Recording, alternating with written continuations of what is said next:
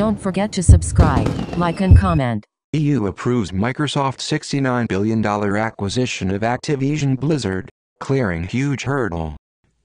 European Union regulators on Monday approved Microsoft's proposed $69 billion acquisition of gaming firm Activision Blizzard.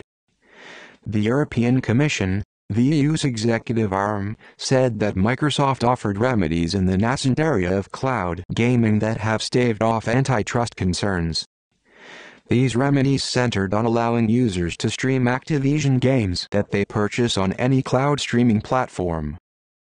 Europe's green light is a huge win for Microsoft, after the UK's top competition authority last month blocked the deal. European Union regulators on Monday approved Microsoft's proposed $69 billion acquisition of gaming firm Activision Blizzard, subject to remedies offered by the US tech giant. The European Commission, the EU's executive arm, said that Microsoft offered remedies in the nascent area of cloud gaming that have staved off antitrust concerns.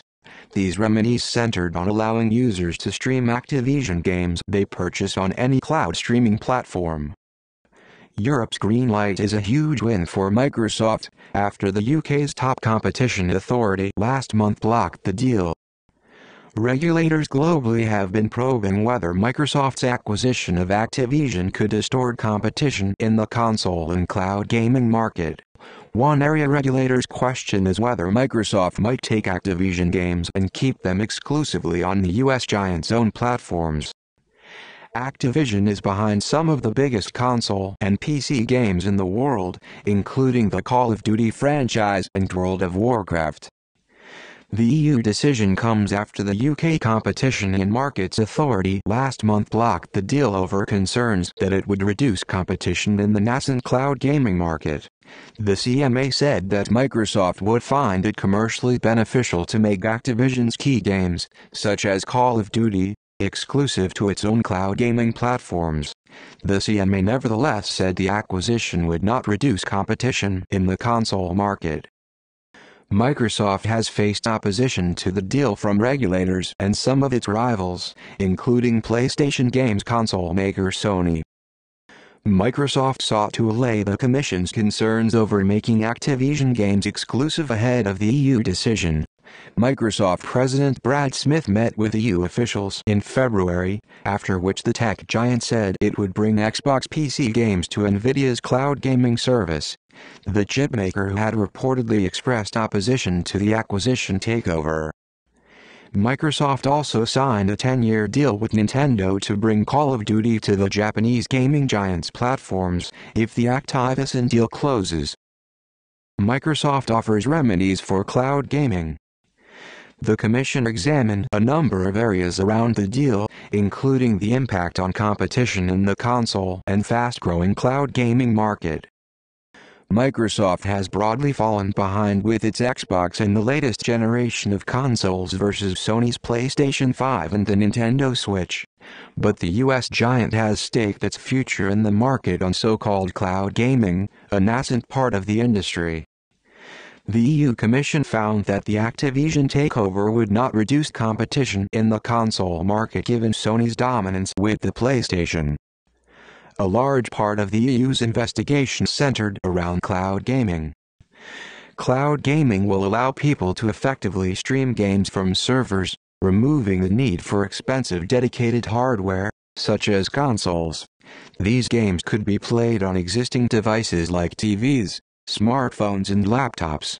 For example, if a user buys a game online, they could stream it via a cloud gaming service. But the key to success for cloud gaming will also be a large catalog of games that users could immediately access via a subscription service, sort of like Netflix. That is one part of the rationale behind Microsoft's proposed Activision takeover. The British regulator was concerned about Microsoft's ability to secure a dominant position in cloud gaming before it even takes off. EU regulators found that Microsoft would harm the competition in the distribution of PC and console games via cloud gaming services, as a result of the acquisition. One-way competition would be hurt were if Microsoft made those Activision games exclusive to its own platform, the Commission said.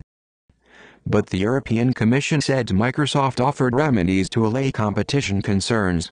Consumers that have bought or will buy an Activision game will be able to stream these titles on any cloud gaming platform of their choice. Microsoft will also offer royalty-free licenses to cloud gaming platforms to stream Activision games, if a consumer has purchased them. The idea is that gamers do not necessarily need to stream the game where they buy it. A senior official at the European Commission told reporters on Monday the move will increase competition in the market and allow streaming platforms that didn't have access to Activision games to now have them. "We had a concern about cloud gaming, which is very nascent right now, but it will grow," Margaret Vestager, the EU's top competition official told CNBC's Sylvia Amaro on Monday. "We were given a remedy, so a 10-year license for free for existing and coming games, now to be made available. So, we think this is not only sort of solving a problem, but it is also pro-competitive. And that, for us, is a good thing." Microsoft Smith also cheered the approval. The European Commission has required Microsoft to license popular Activision Blizzard games automatically to competing cloud gaming services. This will apply globally and will empower millions of consumers worldwide to play these games on any device they choose, he said in a statement on Monday. Activision CEO Bobby Kotick has said on Thursday that the company, which was founded in France, has deep roots in Europe. He added, "We intend to meaningfully expand our investment and workforce throughout the EU, and we're excited for the benefits our transaction brings to players in Europe and around the world." UK regulator stands by its decision. While both UK and EU regulators saw potential issues with the Microsoft Activision deal, they diverged on their conclusions, with Britain blocking the takeover and the European Commission green-lighting it. Microsoft offered a similar remedy to UK authorities as it did to the EU, but the UK Competition and Markets Authority said that the US tech giant's solution was not sufficient. The UK's CMA appeared to hit out against the EU's decision to clear the deal. Microsoft's proposals, accepted by the European Commission today, would allow Microsoft to set the terms and conditions for this market for the next 10 years, CMA CEO Sarah Cardell said in a statement on Monday. They would replace a free, open and competitive market with one subject to ongoing regulation of the games Microsoft sells, the platforms to which it sells them, and the conditions of sale. This is one of the reasons the CMA's independent panel group rejected Microsoft's proposals and prevented this deal. Cardell said that the CMA respects the EU decision but that the UK regulator stands by its decision. Microsoft plans to appeal the CMA decision. "So we think this is not only sort of solving a problem, but it is also pro-competitive, and that for us is a good thing." US FTC decision in focus. Despite the EU approval, Microsoft still faces a tough task of convincing rivals such as Sony and other regulators, including the US Federal Trade Commission, that the Activision takeover will not harm competition. The case between the FTC and Microsoft is still ongoing.